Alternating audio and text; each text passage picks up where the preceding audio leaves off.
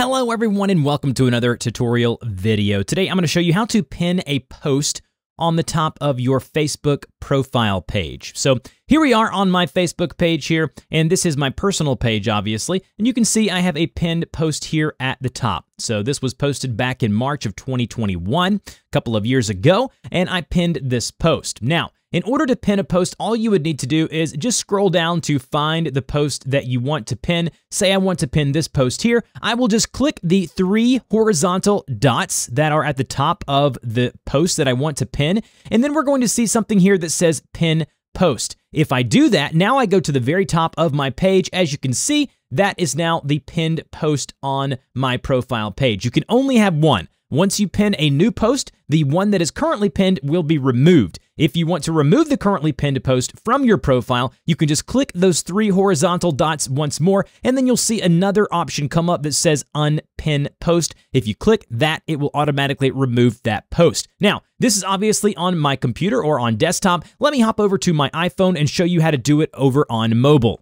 Here we are on the mobile Facebook app. Make sure you've updated the app to the most recent version of the app. And then what you want to do is you want to go to your profile, make sure you're logged in, and then once you're here, go to the post that you want to pin. You're going to see the three horizontal dots again in the upper right-hand corner. If we tap on those dots, you're going to see an option now at the top or somewhere at the top that says Pin Post. If we tap on Pin Post here, you'll see now if we go to my page, go to the very top here, you can see under Pinned Post, that is indeed the post that we just pinned. If you want to remove that or unpin that, you just tap on those three horizontal dots again and then go to Unpin, tap that, and that'll automatically remove the unpinned post. That's it. That's all you have to do to pin a post. Same thing goes for groups and pages. You just click those three horizontal dots and you are good to go. If you have any problems with this or have any further questions, put those in the comment section below. Don't forget to like, share, and subscribe if this helped you out, and I will see you guys in the next video.